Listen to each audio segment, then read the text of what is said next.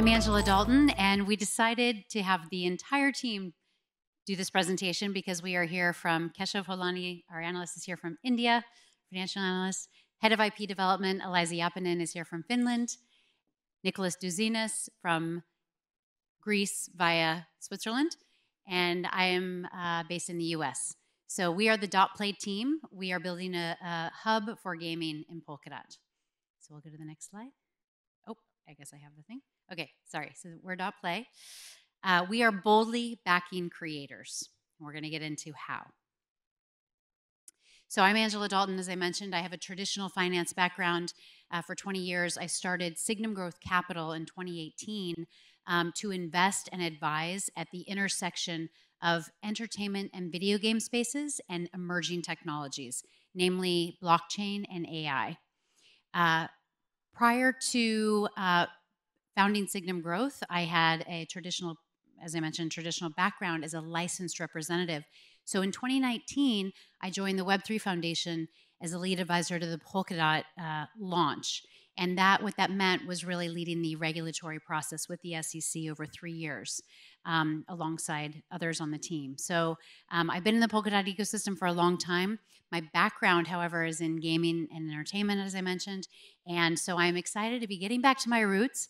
And we are investing, advising, and building a gaming unit within the Polkadot ecosystem. So I will let each of the team members introduce themselves as well. So hi from me. I'm Nicholas. Many might know me from the ecosystem from Mayuna Network, which was the first, I would say, gaming infrastructure that we launched here on Polkadot a few years ago. My background was also in traditional finance, a bit also in health management. So I got to have initially a corporate career working at Deutsche Bank and later on at GlaxoSmithKline. Moved to Switzerland about 12 years ago. That was during the financial crisis in Greece. And that was probably the first time that sort of this whole concept of Bitcoin and decentralization made sense to me. The specific event for me, which sort of made all of this technology and all of this industry interesting, was when we had something called capital controls in Greece, which meant that we couldn't touch our own money from the bank. We were limited to be able to go to an ATM machine and just raise 50 euros a day. And sort of that was the first time I questioned, why do I need an intermediary between me and my money? A few years ago, I entered the blockchain and gaming space. We first built our own solo blockchain a few years ago. Was a fantastic experiment. It failed because we thought we were going to be attractive to different type of ecosystems by building on Solidity, using sort of the consensus algorithm of EOS. I think we ended up being hated by everyone. And just a few years later, I met up with Cedric, who was at that point experimenting with Substrate.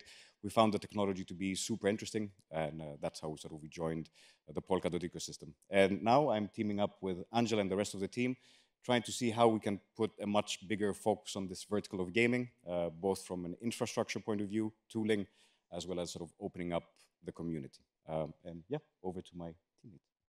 Yeah, hi, I'm Eliza Yapinen. I'm head of IP at .play. And my background is actually in animation, music, and gaming. As for most of my career, I have been a virtual pop star and gone viral and had, 12 billion views on TikTok. Has that translated into 12 billion money? Not really, but more on that later.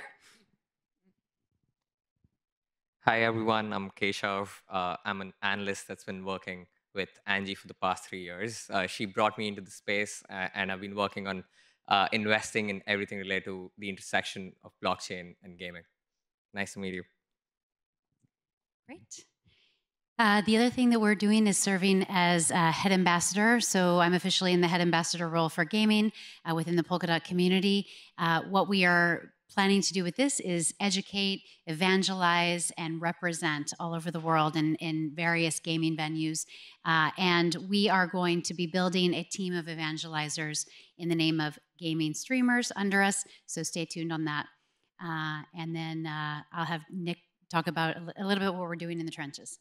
So one of the things that we really want to focus on is making sure that we can make ourselves available not only in these ecosystem events like this one, but also go out to the broader industry. Just to give you an example, just in a few days, this team is going to be moving over to Cologne for Gamescom, which is the biggest gaming conference probably in the world. Just to give you an indication, over 300,000 people went to that conference last year. And as you can see sort of from the pictures here, these are the events that we did this March, which we did at Gamescom. That's an event which is, for GDC, an event that gets over 30,000 visitors, both from the B2B side, but also end users. So that's one of the things that we're focused on over the next years, making sure that we can make Polkadot visible in also events outside of our comfort zone in the blockchain space. Okay, so we'll skip through a few of these so that we can get to, we talked about our vision, which is to be a pivotal hub for gaming in Polkadot. We're going to be building integration tools and games in the highest growth mass market spaces. So we're going to get to that. The good news is Polkadot is already leading the pack in gaming because we've got Mythical. So Mythical is doing about 2x transaction and NFT sales relative to its closest competitor, Immutable. Immutable has built 300 games. So far, Mythical only really has one to date, which is NFL Rivals, but it's brought 5 million players. So if anybody was watching about a week ago, Mythical moved over from Ethereum to Polkadot, and the way we described it was moving a mountain in an ocean without creating a ripple. And that was led by Gautam and team at Blockdeep. The 800,000 wallets, 3.5 million NFTs moved over really without a hitch. And that is only the first tranche of the move over to Polkadot. The Mythical Marketplace and the D-Market Marketplace will be moving over. So we're going to take that strength and we're going to start building outside of Mythical in other gaming spaces that are very large with a lot of players. The key moment here for us is really can be explained by Disney investing $1.5 billion into Epic Games. Everyone knows Disney. Everyone doesn't know Epic Games, but Epic Games has published games like Fortnite. They've brought other games into their playground like Rocket League and others. And Disney recognized the fact that these mass market spaces where indie developers are creating new games and new entertainment is where the world is going. That is the future, not only of gaming, but of entertainment. So just as an indication, last weekend, Disney hosted their D23 showcase where they give a look into what is coming up for Disney. I mean, Disney is obviously a massive organization globally. This year, for the first time, they did it on Fortnite, and they attracted the same number of concurrent viewers that watch the MTV Music Awards. So, and this is all in the game Fortnite. So we plan to go to these audiences. What we've seen in blockchain so far in gaming is basically people going to build token-based games. Let's say 25 to 50 players come to play, launch a token, people try to sell the token. We call those token flips. That's not really mass market gaming. We want to go to places like Roblox, where 80 million people are visiting every day. Places like Fortnite, where 70 million people are visiting every month and playing and building entertainment and games for each other, for their communities. We want to go there and port those people into the Polkadot ecosystem. User-generated content is the new mall. If anyone has any exposure to 12-year-olds, Eliza and I both have one, these, and Nick has a 10-year-old, these kids are not considering themselves gamers, and this is where they're spending their time. And they're creating. They're not just playing, they're creating. And AI is pouring gasoline on the UGC fire. So content creation is exploding. The distinct number of digital assets, or think of it as 3D art inside these spaces, is exploding, and AI is only going to be gasoline on that fire. So yeah, as I mentioned, did the 12 billion turn into 12 billion in cash? The lessons of the early YouTube is a very good example of what we're seeing in UGC spaces in Roblox and Fortnite, where the creator economies are, well, not exactly living up to it. Not to mention that you've got the platform overlords. And this is a case where if you create businesses, if you create content, you're actually building value for them, and they hold the keys. You never actually own your audience. And they can turn that off and they can turn that on. And what we're seeing here is this is a great concept of democratizing creativity by letting everybody get on a platform and have a voice, but with poor kind of technological infrastructure. Great. So I think we're going to go over some of the, the prior investments that we've made. This is the groundwork. We call this the groundwork page. We've made a lot of investments and into some of these platforms where this new creation is happening. And then, Nick is going to go into the partners that he laid the groundwork for when he was at Ayuna. So I'll have Keshav go through a few of these. Yeah, so we've laid the groundwork in the gaming space since 2018 by building relationships and making investments. And we've invested across the horizon, where we've invested in companies from the seed stage all the way to pre-IPO. One of them that I'd like to bring up on the seed side is Sortium. It's a 3D asset gen AI tool, which cuts down costs dramatically as well as time for creators, smaller creators, as well as studios that are trying to build these assets into the game. Similarly, on the other end of the spectrum, we've also invested in Epic Games, which is one of the behemoths in the space. They run their own gaming engine, as well as they have their own game, Fortnite, which has recently become a more open platform, and they've introduced a UGC space called UEFN in it. So we've always been in these spaces, and all these investments build upon our thesis. I'll give maybe a bit of an overview of how we got here. The whole idea was, how can we create sort of this team focused on the gaming vertical? This is an effort that started from the tooling side, I think, over a year ago during the first Parachain Summit, where Parity, along with the different parachains, we put sort of this focus on the gaming vertical. So one of the first things that we did was reached out to Unity, made sure that we can create a Polkadot Unity SDK in a verified way in order to be able to open up sort of the market to game developers. I think what the partnership with Unity gives us right here is a focus on mobile gaming, which is something which is really important. We made the SDK in a way that we can abstract the wallet and make sure that we can make user onboarding relatively easy.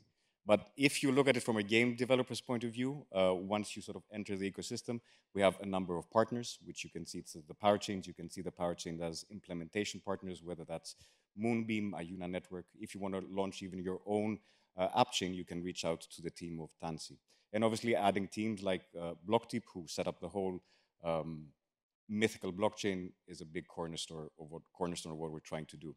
The second part is the hub, where we're creating right now essentially a portal to make sure that every game developer that comes into our ecosystem not only has access to the right teams, but also the right tools that they need to move forward. Yes. So ultimately, the point is that we actually see Web3 as empowering creators through the entire life cycle across a lot of platforms. This is the real transmedia vision, which many tout and talk about, but is very cumbersome and very difficult, from everything from IP agreements to actual like transactions to porting your audiences. And we believe Web3 is going to tie it all together. In fact, we know it will. One of the things that we plan to do also is to bring IP with us to the build party. So if you come as game developers and are ready to build on Polkadot, we are going to bring IP. One of the IPs that we're going to bring is Mercedes Varnado. Her name is now, she was Sasha Banks in WWE, now she's Mercedes Monet. And she is going to be the lead character in some games that we're going to be building in Polkadot, and she's going to be a representative of Polkadot inside these games. So we're really excited about that. One of the things that we're going to be doing with her is building a digital native luxury fashion line. She's, as a kid, she grew up in Boston, single mom. She had a physically disabled brother who she took care of. She had to actually leave school to take care of her brother. And she dreamed at the time of becoming a WWE fighter and a fashion designer. And so inside these digital spaces, as a representative of Polkadot, we're going to enable her to be both. Dubbit is going to be creating the fashion for her across many, many games in Roblox. So we're excited to see how that rolls out. And then we've got a couple of others. Many of you know Connor Daly. A few of you in the crowd here were at the Indy 500 race, and he is going to be a superstar in one of our games as well. And then the Studio Killers in the middle was created by Eliza Yapinen on our team. And again, as she mentioned, 12 billion views so far on TikTok. Yes, and it's actually my experience having worked with a virtual pop star, creating content on social media, working with the music industry and working with television and working, with gaming, that through this knowledge, we're actually going to create more influencers, our own KOLs for Dot Play. We're actually gonna, through these systems, create our own superstars. Oh, yes. And as you can see, the cute girl in the pink over there, that's Dottie Dot. She's going to be Dot Play's very own influencer. So, yep, maybe an overview of what we're trying to do, trying to bring together communities, bring together the best teams that we have here into the ecosystem, find the right tooling, and make sure that we can onboard the best game developers out there. So that's sort of our goal here with .play. And yeah. So just to let everyone know where to find us, the QR code is our newsletter, Bits of Signum, sponsored by .play. And another really exciting group that we are starting, and everyone in the community is welcome, is called our Questing Party Partners. So we invite you all to become our Questing Party Partners. And what this means is that you will join our game souk. We meet fortnightly. That is supposed to be funny, punny.